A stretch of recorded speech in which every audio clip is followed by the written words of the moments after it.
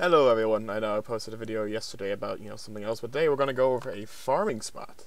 Cloth farming for BOEs, and another bunch of things you might like. I am on my Illidari.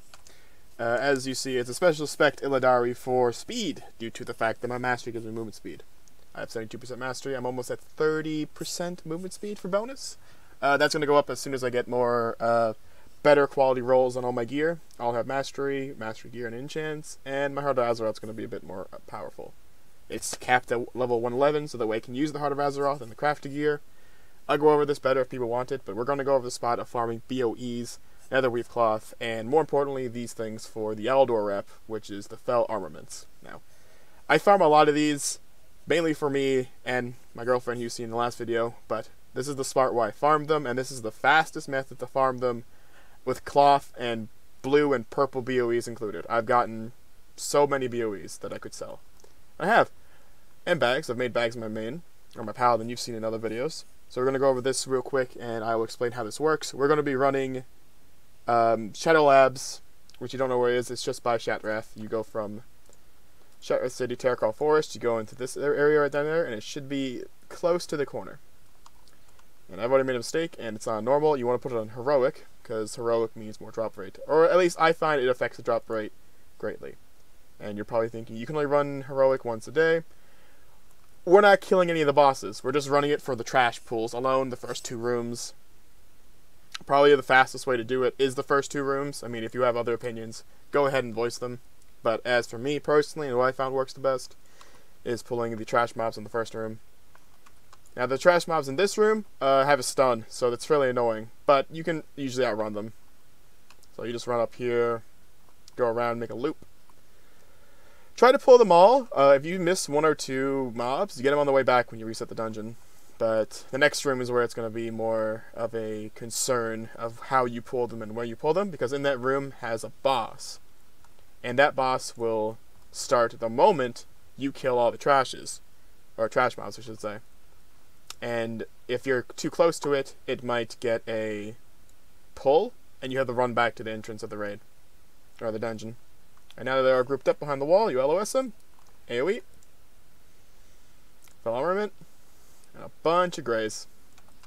But on that pull alone, that was 21 cloth, plus an armament, which is pretty good. I'm ignoring that one until I get back there, because it's just more of an on-the-way-out kind of thing. And yes, you can also get I have the 5 of Lunacy at the moment. If anyone wants that, feel free to. If you're on Moonguard NA, I'll give it to you. I don't want it. I don't care for them. But you get a bunch of BOEs, a Conqueror's set, for example, this Elemental set, for example, the thing. Alright, this is the room we have to worry about. So that boss in the middle up there will spawn the moment all the cultists around the pillars are destroyed. If you pull him close enough to here, he will still aggro to you because he walks down this way. So you want to pull them up over.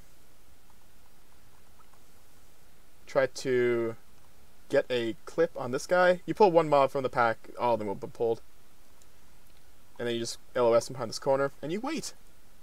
The big dudes can fear, but I haven't found they do it enough for them to be a nuisance. So if they do fear you, just ignore it. No Fell Armaments there, but that's sad. I'll do 2 to 3 runs in this video to explain more things. Shadow Council Shoulders, if you're wondering where to get those, these drop a lot here. I've gotten the the blue version of the Heirloom set. I've gotten the chest and I think the pants from this dungeon from killing these mobs a lot. I've also gotten the Nightblade, I think it's called, the purple dagger with the cool enchant looking. I've gotten that here too, and that sells on my server, I don't know, 2 or 3k almost. And I know you're probably thinking, that's not a lot, but it's just more of the speed at which you can do this, and the fast of my Demon Hunter to can do this with the mastery I've gotten to him. He's a fast boy. He's a really quick boy. And going over again, you just leave the dungeon. You reset all instances. It should reset this. Shadow Labs has been reset, and you just walk back in. The only sad thing is, it's so fast that I get to the limit. So if you're willing to put like 2 to 3 characters outside this for maximum farming, I mean, having tailoring would make the cost drops increase more. I don't have tailoring on this character. I have herbalism and skinning, because I'm doing another video on trying to get 2 professions maxed before that, and I'm going to also do a video on getting a crafting profession maxed before level 112. That's going to still be leatherworking, because that's probably the easiest crafting profession to level. But yeah, following that up, you just run this a bunch of times for your Neatherweave. I mean, as I said, I've gotten it's already been 40. And I've already gotten, like, 1 run of 40, and I just made almost 150 Neatherweave bags. I mean, these sell for 16, but it's more of, you know, the quantity of which you can make them. I mean, everyone buys Neatherweave for, like, leveling alts and stuff. I mean, you see it all the time. You probably go to the auction house when you get, like, you know, 150 gold, and you go, like, oh, I'll just buy Neatherweave. And then, you know, you're set leveling for the entire day. That's it. That's all it is. There's some cool offense you get here, some greens. Some of the greens actually look pretty nice, like the Tanto right there. I kind of like that look. There's a set that goes with it, too, that I don't have any pieces of at the moment. No, I don't. But like I said, Conqueror set, the blue, like, heirloom set you can get, the Nightblade, I've gotten that one once. Obviously I used it because I didn't have it for myself, but as I said before, you can willingly sell that and be okay with the price you get for it. Again, they will still CC you, or at least they CC me, but I'm really okay with that. It just happens a lot. That's the price you pay. Circle around. Now, killing one of the Felguards that are patrolling with a dash is fine. You gotta remember your dash does not hit people behind you. So you can just dash out. And then you LOS them behind this pillar. You can also go to the next room and grab them and pull, and you know, but that runs the risk of you running into that boss, and if you have to kill it, that's kind of an issue. I think I pulled a little weirdly, so I'm just gonna do a bit more LOSing. Killing. As soon as I'm out of stun, they're dead. Pop them, loot, there you go. Look, see, cloth boots. I know some people probably like these boots. I know I was looking for these well. It's the Shadow Council set that drops from here too, as you see at the shoulders as well. Full set of Shadow Councils can drop from here as well. It's great. It's another set that people tend to go for as well. But in 2 runs, you have 79 cloth, which is, you know, pretty much like your go-to thing.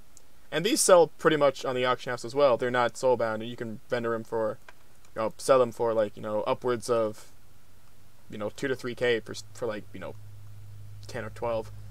But if you want to, just layer them out one by one, because people, like I said, use these for the Eldor, and it's a really fast way to get from friendly to exalted for that tabard. Oh, and other things as well.